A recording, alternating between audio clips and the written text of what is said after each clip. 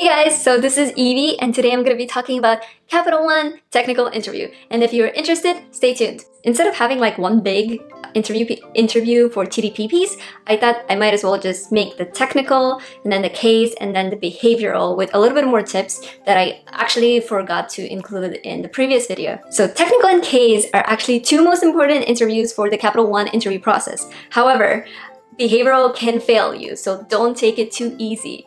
So in comparison, technical and case do give you sort of like a rate scale versus behavioral. You can think of it as like pass or fail. They can say like what rating you are in as well. However, for them, it's going to be like either pass or fail. And if you were bad, you're gonna fail. You better hope that the case and technical really liked you for them to say, okay, we can let this guy or this gal into the Capital One company. Majority of people that you will meet for the technical actually are gonna be your age or a little bit older than your age. Well, usually it should be like 2 years older than your age, but if they finish school earlier, obviously they're gonna be their like similar age as you. And right away, I feel like it creates a little bit more easement versus you kind of sweating and just like, I can't breathe, I'm nervous, this is like an adult and I'm being interviewed by an adult.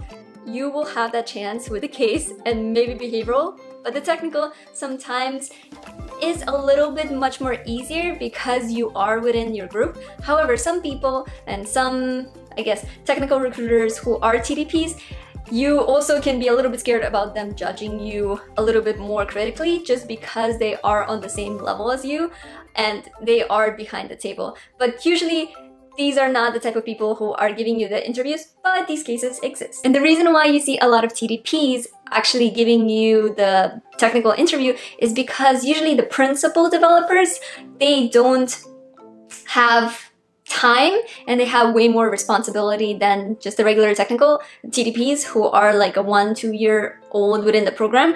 And that's why you see much more younger people. But sometimes you do see, of course, like manager level or principal, just because the program sometimes requires you to come in, not requires, but they gently offer you for you to come out and interview and take some time of the day because this way you're benefiting the whole company and not just yourself. So now to the meat of the video.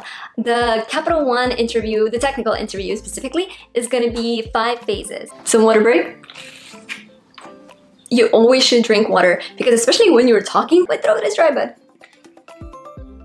first step of the interview is actually intro and easement. You can think of it as an icebreaker, and the whole thing about it is to take 5 minutes or a couple minutes, less than 5 minutes, in order to introduce yourself and kind of have like a little small chit chat and say, oh, what are you interested? What do you do? I mean, like, what are you studying? Where your interest lies? Or talk something about yourself. Because this helps or at least the whole idea is that this is gonna help you as interviewee to ease into the conversation or into the interview process. So you're not gonna feel a little bit, oh, you're talking to somebody, to an interviewer and just being overwhelmed. So that's why we allocate a little bit of time to do that.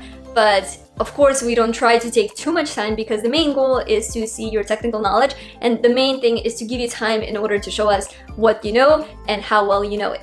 Step 2, design problem. And this is a very interesting, like some people like it, some people don't. And the idea of it is to take 5 to 10 minutes in order to give you a problem. And this is a design problem. So what you're expected to do is you're expected to look at it, read it, ask any questions, and then do a high-level design, high-level solution of this problem. Think of it as you're an architect and you need to solve this problem. So you're trying to design a high-level solution for this problem. And this is exactly what the question is asking you.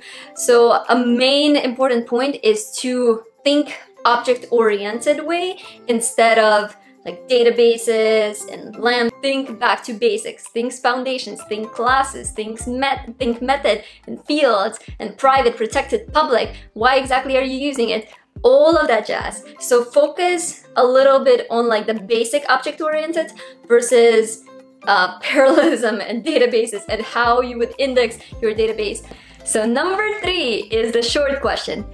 I know, it's very creative, But don't forget, after short question, there is a long question. So make sure that you are allocating the correct time and not spending too much on the problem. This type of problem specifically is targeting very simple modifications such as like strings, arrays, array list, maybe some stacks and queues. But in essence, it's a very short problem and you are not gonna end up spending a lot of time because you're not really it's very simple. That's it. So this actually applies to short and to the long. So step number one when you're given that problem is ask clarification question. By not asking the clarification question, you're actually missing out because the whole interview, or let's say a lot of interviews, are specifically put as they start with a simple question and you have to ask clarification questions in order not to miss out.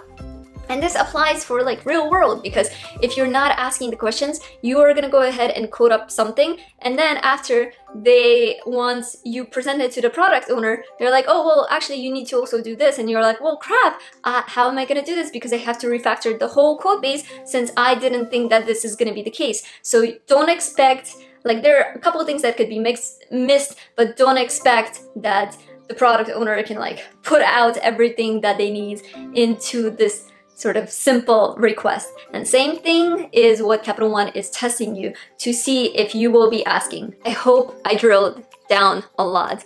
Do not forget to ask clarification questions unless the problem is super clear for you, like to the point where it's just vivid clear, but then your recruiter, or I guess your interviewer, would probably really question if you have seen the question before, and that's why you're not asking anything. That's a red flag, by the way. Long question, which is number 4, and I know, like I said, very creative, but this problem is going to take around 15 minutes, and the idea is that this is a little bit more complicated problem, and it's probably going to go ahead and focus on some hash maps or binary trees with some type of traversal. It could be just as simple as in order, or it could be like depth first search, breadth first search, but always, whenever you're doing tree traversals, think of a simple solution. Don't go into like, I would do a depth first search, breadth first search. You can mention and say that you know about these traversals, but don't go in and code it. Sometimes a simple in order can just solve your problems, and sometimes a simple hash map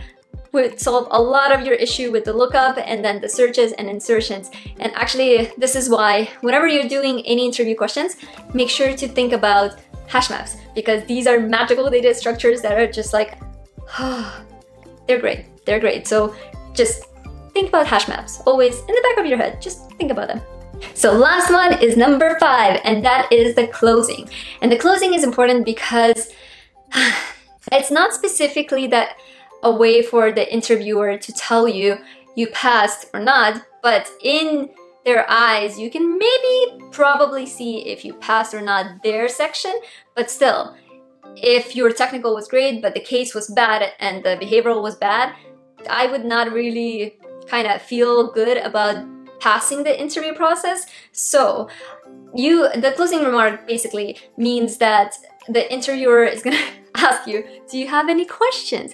And don't really feel sort of like I have to have prepared set of questions for this. Ask things that are interesting, you would be interested in, such as like, are you liking your position as TDP? What are you working on? Do you enjoy this field? I'm interested in this field. Do you think it's possible to be like work in this field as TDP? So ask things that you are interested in, and because in the end, you're gonna be taking the job or not taking the job, and you want to know the interviewer who does work in Capital One, their experience. So it's not something that they will test you, and if you're not gonna ask any questions, they're not gonna penalize you for like, oh, this person did great interview and like they answered all of the points, but you know, they didn't really ask questions at the end. No, closing remark is sort of like a nice handshake saying, good job, you did your best today, whatever the results in, good job. That's pretty much it on the closing remark. And the reason for that is no interview should be left abrupted, because I feel like that's awkward and weird, and once you got your answer, or like once you finish your questions, you just say, okay, goodbye, thank you, have a good day, and leave? No, and that's why this is important to have like some type of closure of this interaction that you just had with this person. And that's why I guess they sort of like include the closing section, which is like 5 minutes max, I think. Unless you finished all of your interview earlier and you're like, okay, let's zoom and just talk about random things. That's also possible. I've heard the stories like that. Now for the tips, lead code. Lead code.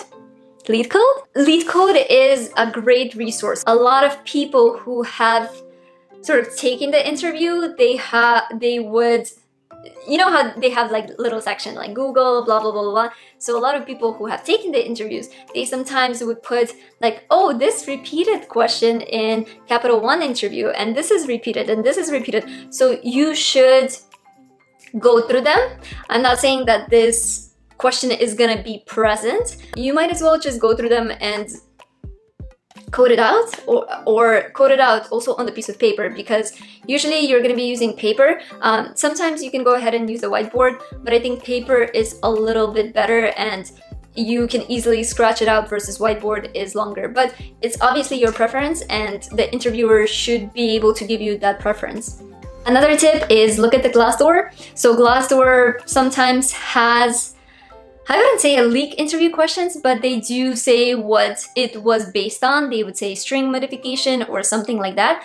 And I would take a look, but because of the whole thing of the process that you would sign NDA, and a lot of people who have failed the process, they wouldn't want to share the interview questions with other people in order to get them in. That's usually not like a mentality that a lot of people have. So don't expect the questions on there, but do expect maybe like the topics that were asked, because some people do share that and that's okay to share.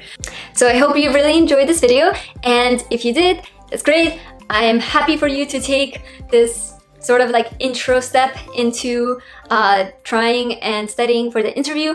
I wish you luck, you can do it, and if you do it, definitely look at the benefits that Capital One offers if you are given an offer, because there are a lot. 2-year rotational program is just a great experience for all of us. So take a look, take advantage, and I wish you luck. Have a good one.